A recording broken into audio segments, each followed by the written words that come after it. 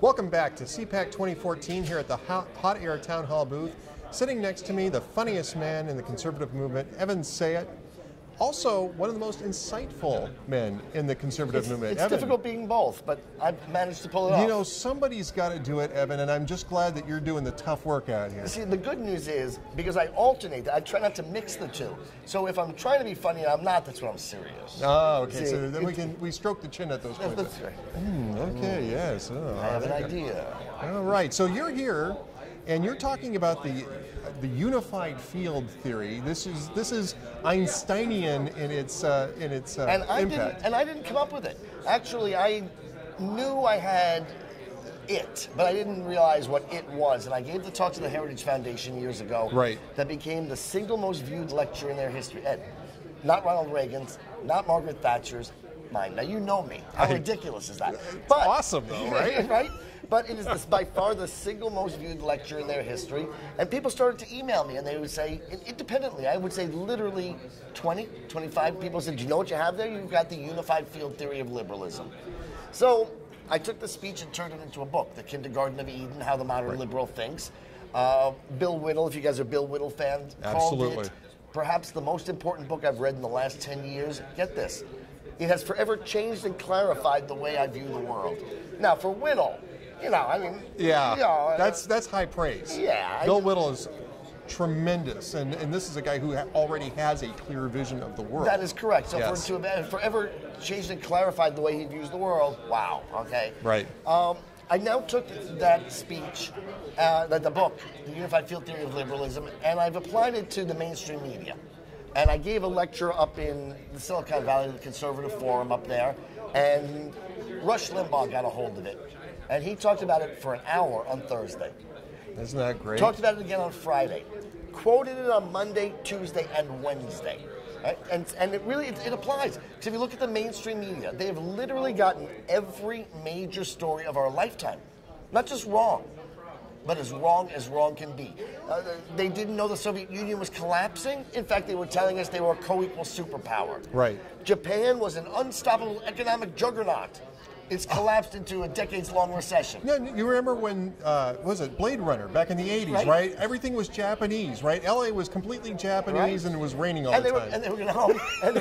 they got that one really wrong. They were going to own Beverly Hills. They were going to own Rockefeller Center. And now they're in a decades-long recession. Islam is a religion of peace. Trayvon Martin is a 14-year-old innocent kid who was killed because he wore a hoodie. Benghazi wasn't a planned, coordinated, well-armed mass murder by Islamic fascists. It was a spontaneous uprising over our freedom of speech, over a YouTube video. No matter what the issue is, the mainstream media, and it's not because they're Marxists. Katie Couric's not a Marxist. Katie Couric is an idiot. She knows what makeup goes with the backdrop. That's her. She's a news presenter, really, is what she is. She's a daytime chat show host. Right. And the most recent recipient of the Walter Cronkite Award for Excellence in Television Journalism from the Annenberg School. Not the most recent. The most recent is Ronan Farrow, who has been on the job for 3 days. Yes, 3 days. Yes. But I do believe that may not be. I believe that may be another organization. This was from the Annenberg School of Journalism. I thought it was the same one. It may be. Oh my gosh, okay. But nonetheless, there you go. Yeah. But that just goes to show, it's not that Ronan is an excellent journalist or that Katie Couric, it's how little excellence means to the academics who are in charge of teaching the next generation. Let me do this. The next generation of journalists. But every single, and the answer to why that is, to go back to the unified field theory of liberalism, the first two laws are the essential ones. One, I'm going to give it to you in the truncated version. I don't know how long this interview is. So the truncated version is thinking in the 1980s. Thinking was outlawed. Okay. It was deemed by the left to be a hate crime. Now here's the concept behind it. Anything you believe, anything I believe, anything the people at home believe. Viewers believe, right? Your viewers believe. How many viewers or viewer? Viewer, yeah. Hi, Mom. Anything that anybody believes is going to be so tainted by our prejudices. Prejudices we all have. We can't help but have as part of our makeup of a prejudices based on things like the color of your skin, the nation of your ancestry, your height, your weight, your sex, your so on. Anything you believe is so tainted by your prejudices that the only way not to be a bigot is to never think at all. Yeah. The second essential law is that not thinking doesn't lead to indiscriminateness of policy. You still have beliefs if you don't think, but your beliefs are that success is unjust. Why should a nation, a person, a culture, a religion succeed if it's not better than any other? Right. Goodness, if anything that Americans find good, society finds good, that's got to be a reflection of America's bigotries. So it becomes social justice, their job, to show us that good isn't good by tearing it down. The same ideas apply to the mainstream media.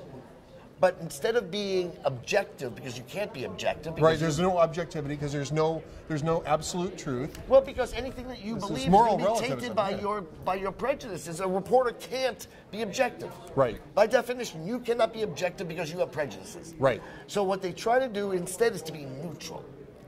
What's the difference between neutral and objective? Let's say you're covering a sporting event. Okay. The final score of the game is the New York Jets 87, the Cincinnati Bengals 3. Okay, well, it's my story. Now we're in fantasy world, right? That's my story. Oh, I can do it. I can do it anything I wish to do. The Jets 87, the Bengals 3. Now, if you're an objective reporter, your story is all about how the Jets are a better team. Right. But if you're not allowed to recognize better, because it might be your prejudice, how do you know the Jets are really better? Maybe you're just bigoted because you grew up near an airport and you always loved airplanes. Right? Maybe you just think the Bengals are a lesser team because your favorite uncle was bitten by a tiger. So to make sure there is no bigotry in your story, you must say the Jets and the Bengals are equally good. Well, two things happen now. Every story you write is going to be wrong. The Jets are a better team. But now what you report in your story becomes different because now you have to explain how two equally good teams came to such disparate outcomes. Right. So if you look at the Middle East and how they cover it, how do they look at this region where you have this liberal democracy with everything liberals love? Gay pride parades, a woman prime minister in the 1960s, you have the valedictorian of all the universities there is a Muslim. How do you look at this tiny liberal democracy surrounded by Islamic fascism and decide the reason there's not peace is because the Jew built a house? You have to be an idiot. But here's how it works. Since Islam and Judaism have to be equally good, they're not allowed to believe anything else, then how do you explain Tel Aviv with its skyscrapers? How do you explain the symphony orchestras? How do you explain, obviously, the Jews must have stolen that success. Because if they didn't steal it, there's something better about Judaism. They're not allowed to believe that. When the Muslims commit terrorist acts, why would these lovely people who want peace do such horrible things? They must have been provoked. So now the journalist... Or both. Or both. Right. So now the journalist goes and looks and finds, well, what did the Jews do that could have provoked? Oh, they built a house. It must be the house. They built a house. And that becomes the storyline. Same thing with Benghazi. How can you look at this well-coordinated, well-timed, well-armed, well-executed mass murder of our ambassador on the anniversary of 9/11 and decide it was a spontaneous uprising based on a YouTube video from 6 months ago? Because it had to have been something that provoked them. Otherwise, they're bad. They're not allowed to be bad. The journalist isn't allowed to recognize that they might be bad. So what is it that could have provoked them? They can't find anything. They can't find anything. A YouTube video from 6 months ago, that must be it. And now we stroke the chins again. Yes, I mean, I believe that's a double stroke. That is a double stroke, yes. And moral relativism, I mean, this is what we're talking about, moral relativism. Yeah, but when you do that, they can buy anybody else's book. If you call it... Oh, well, there you go. This is true. They have to buy my book. Okay, and your book, again, is... The Kindergarten of Eden, How the Modern Liberal Thinks. And so, where does that take us? What do we do to correct this? Right. All right. There's good news and there's bad news. Okay. The good news is... No, wait a minute. There can't be good news and bad news because it all has to be equal news. Well, what happens is eventually they equal out. Okay, all right, good, all right. Just want to make sure. Yeah. I patented that move, by the way. Yeah, you actually owe me money now. I have to pay you like 12 cents every 12 cents. Okay, there you go. But it's already up to something like 48 cents now. Yeah, there you go. We can round it up to $1. America is not divided in two. We're divided in three. There are those of us who get it, who get that the better does in fact actually exist. And our job as human beings is to use our intellect to seek out the better and then use our bodies to toil to create the better. Right. All right. We recognize, for example, America is exceptional. And we seek to conserve those values. That's why we're Yes. called conservatives. Yes. All the way on the other side are those that you can do nothing about. There's no way to change Rosie O'Donnell. She's a moron. Okay. All right? She's an angry, bitter, entitled, whatever she is. If she happens to be a relative of yours, talk about something else. I would say... Fortunately not, but okay. But I would say talk about the weather, but you can't because of global warming. But it's fine.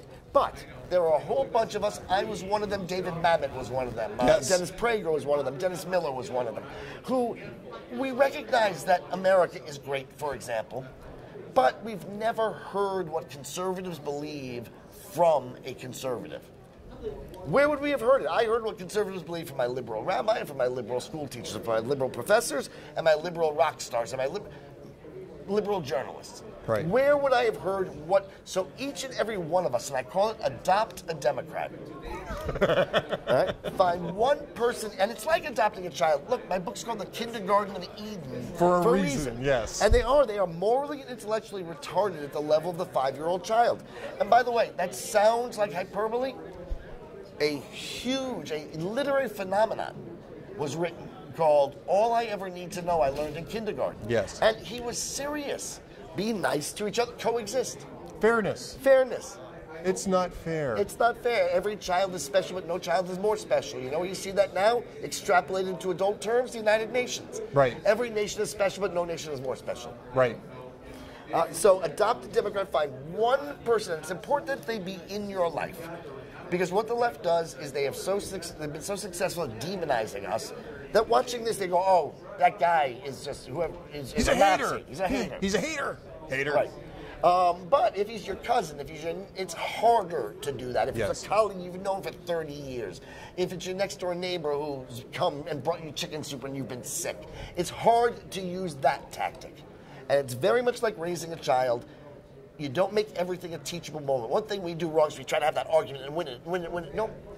You talk about anything else, sports, whatever else you would normally talk about, but when he says something particularly egregious, like I can't believe that filmmaker made that thing that made the Muslims kill the ambassador.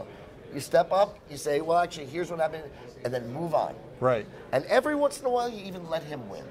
It's like a child. Let him beat you in the front door every once in a while to tell him, aren't you smart, liberal? You're so smart. I didn't know. Oh, thank you. And then, but over the course of time, you will change people. I promise you. Evan Sayet, and by the way, your website is? EvanSayet.com, EVANS as in Sam, AYET.com. And if you like your plan, you can keep your plan. Period. That's what these buttons are for. That's the period, and that's at Be the Media. Because if I may have said this already, but it's essential. If we all change one person, Ed, we double our numbers. Yes. All right, we don't have to always come at them from the top. Yes, come at them from the top. Come at them from every angle. But one-on-one, if we all change one person, we double our numbers. There you go. Evan Sayet, again, thank you very much for being with us today. Ed. We'll be back with more from Hot Air Town Hall here at CPAC 2014.